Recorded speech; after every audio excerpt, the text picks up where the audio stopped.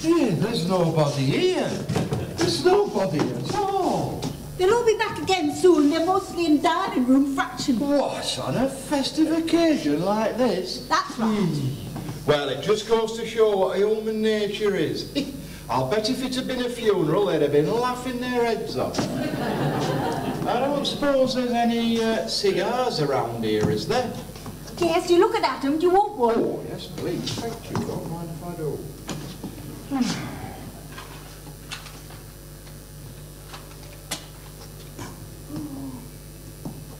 Yeah, my mother said if God had meant men to smoke, he would have put chimneys in the backs of their heads. Well, you can tell your mother from me that if God had meant men to wear collars, he'd have put collar studs in the back of their necks. Now, what are you bobbing up and down for? I'm not bobbing up and down, it's you. You're tiddly, aren't you? Tiddly? Yes, Sniffy. What an extraordinary idea. You're a most extraordinary kind of young, well, I don't know really. What's your name? Ruby Birtle. Ruby. Ah. All right, I know it's a silly daft kind of name, but there's naught you can tell me about Ruby that I haven't heard before, so don't try. No, I find you most extraordinary, Ruby. Most extraordinary. How old are you? Old enough. How old are you? Me, I'm thousands of years. Thousands and thousands of years. You look to be about 70. 70? I'm 54. Then you've been neglecting yourself. Too much lifting of the elbow. Ruby, do you read the police news? Oh, I love them. All horrible murders. Then you've seen them photos of them women chopped up by their husbands? Yes, with bloody hatchets. Yes, well, if you're not careful, young lady, you are going to turn out to be one of them women. Ah, don't they look soft? Hey, what do you mean, one of them women? I wouldn't worry, Ruby, you've got plenty of time yet. Time for what? Now then, what I'm going to do is take a flashlight group at 3 couples, same as in the original photo. Hey, you mean I've time to go up and they'll be chopped up? Sit down here a minute, will you go? What would you want to chop me up for? Well, you might find one who won't, but you're going to have to be very, very careful, young lady. Are you going to take me photo? Not for a few years yet. Go on. Sit round. Oh, yeah. You wait for me to grow up and then be chopped up? Here, you've got a right nasty mind. Are you married? Yes. The wife don't seem to take much interest in you. How do you know? Well, I bet your clothes haven't been brushed for a month. And there's so much egg on your base coat you could make a meal out of it. Why don't she tidy you up a bit? Well, because she's not here to do it. Don't she live with you? Is it imperative you know all about my personal life? Go on, you might as well tell me. Where is she? Well, at present, Mrs. Ormondroyd is helping her sister to run a guest house called Palm View. Mind you, only Palm you'll ever see there, it's one held out by my sister-in-law. Where? Blackpool? Blackpool? No, that's the place you go to live in, not die in. No, Torquay. Torquay. That's right down south, isn't it? Yes. Torquay is on the south coast of Devonshire. It is sheltered from the northerly and the easterly winds and is open to warm sea breezes from the south, and so is a favourite all-year-round resort of many delicate and refined persons of genteel society. In other words, it's a damn miserable pool of yours. Ah, that's it. Now we're all ready for the 3 happy couples. Did you say happy? Yes, why not?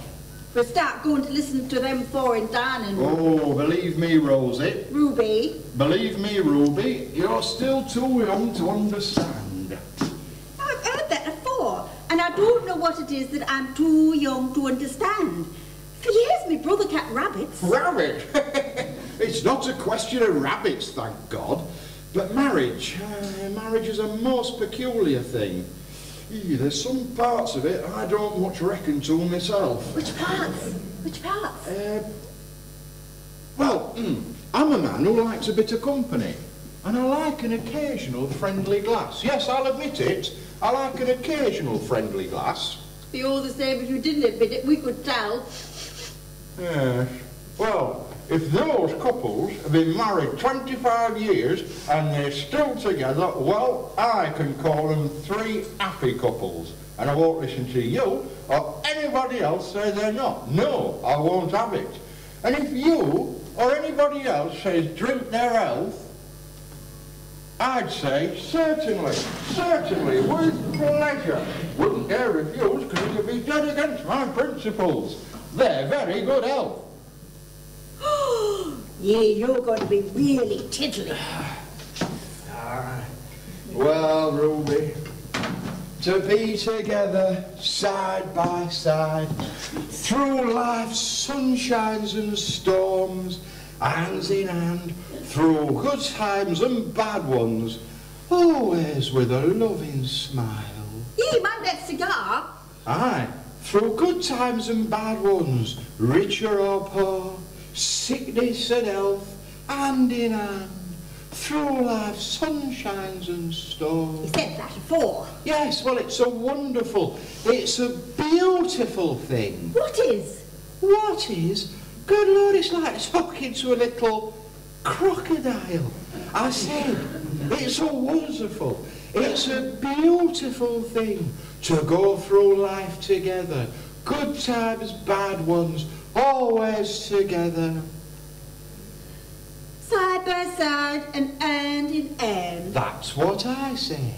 Well, there must be something wrong with me, because whenever I've tried going side by side and hand in hand, even for 20 minutes, I've had more than I want. Extraordinary. What's your name?